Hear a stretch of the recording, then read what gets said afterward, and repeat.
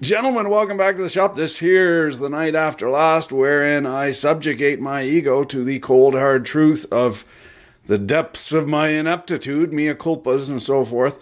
Very quickly, patrons pointed out what a potted plant the room over next could spot from a mile away, which is these here gears cannot be pinned together on account of their counter rotating. You see, kids, this was a cognitive failure on my part. I blame the after effects of stoopwaffle. If the pinion is turning this way, this gear goes this way, and if the other gear is on the opposite side, it has to turn the opposite way. So you cannot through pin that. Now the question is, why in the Jeezeless fuck would they go through all the effort of putting this counterbalance weight or this counterweight on here? Why would there be two crown gears? All the extra expense. A lot of conjecture over on the patron page, and I think we have discovered the solution to the mystery. As you see here, as we got these differentially counterweights, we're into a situation where we need to time this. As such, we need to either refer to a manual, which is far too much like cheating, or refer to the powers of dead reckoning. In order to dead reckon the timing of this, we need to think about how this is working. And we can harken back to a very salient example being the 2 or 4 smoke internal combustion engine. The only thing we can't use in this case is the single stroke engine, which of course is a rocket ship. Nothing but pure power. But either way, 2 or 4 stroke, it'll get you there. Now, what we have is we have reciprocating motion that's moving, being converted into rotary motion. Now, this is the obverse of that, in that we have rotary motion being converted into reciprocating motion, but we can infer some similarities. Now, what's going on here is that we are using the counterweight of this crown gear to reduce the effective harmonic of this thing chooching to and fro.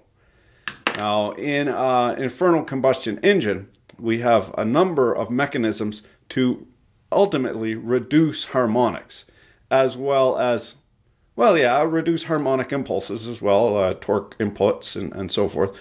So we have a flywheel, which is a balanced weight, which just adds rotational inertia to the system so that it smooths out the power impulses. Then on the crank itself, we also have these counterweights to offset the harmonic imbalance due to the pistones chooching up and down. Then on the front, we have a harmonic balancer, and that's normally a rubber damping system, a weighted rubber damping system, and that limits the impulses, what you can't see, which are the torsional impulses inherent in the crankshaft. That's what the 3 different systems are for, and ultimately those are all for harmonic reduction. Now, in this case, we have 2 of these Jeezeless crown gears. What in the fuck for?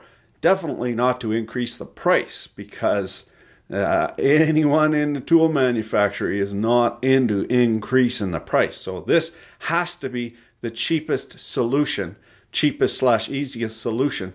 What that allows you to do is positively locate that pinion. It's sandwiched in there. So if you stall this out, if you jam this real hard or it falls or whatever, this pinion does not want to leap up and over and chew up these gear teeth because it's sandwiched right in there. Also, as a benefit, if you time this properly, now let's look at the timing of this. I have an idea as to how this works, and that idea is slim to nil. I really don't know. So why don't we run through a couple of scenarios, trial by fire, trial and error type deal, and see where that gets us. So let's take this. What some guys have suggested is that these are 180 degrees out of phase. That is, one counterweight over this way, one counterweight over that way. Now, As we turn, they rotate opposite directions. So now this counterweight is this way, that counterweight is that way, and that takes out the up and down vibration. So that's great. But let's see what happens to the in and out vibration.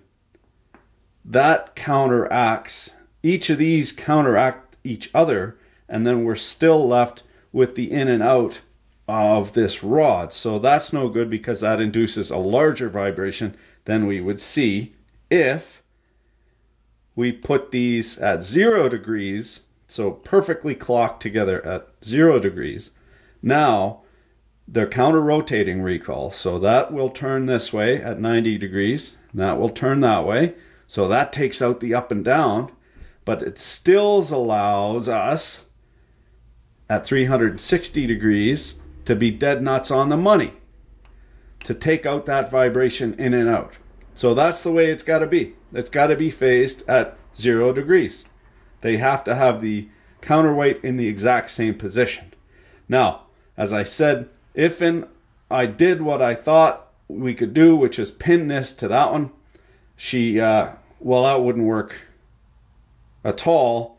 She'd be locked up tighter than a nun's habit because they have to counter rotate. There's no way around that. Now, guys are asking, are they any fucking good at all? Well, this one I have it on good authority should come apart like a suit on the clearance rack in professional, turd herders and elk chickens. This one, having looked at it, it is a far more skookum build than this. This is very home gamer-ish. In this case, quite a bit more robust. It's heavier, and the stroke isn't really all that long. So we'll get into that after we get it together, because you need to be able to clear the gut out of the tooth. So all this nonsense about 70% faster cutting and sort of balderdash. You mean 70% more Lego bricks on the schematic is what they mean. And taken in its entirety, the overall stiffness and the amount of components in here, as well as the quality of the manufacture, you see that the shaft on the other one was chowdered right up. This is nice. It's nicely done. Just a totally different level of tool.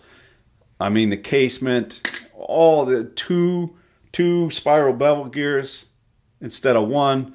Better location for opinion. This is a better tool. It's head and shoulders better tool than the previous model. In the spirit of just us ladies here dicking around in the shop, I appreciate you probing the depths of my stupidity and reporting back. Thanks for watching. Keep your dick in a vice.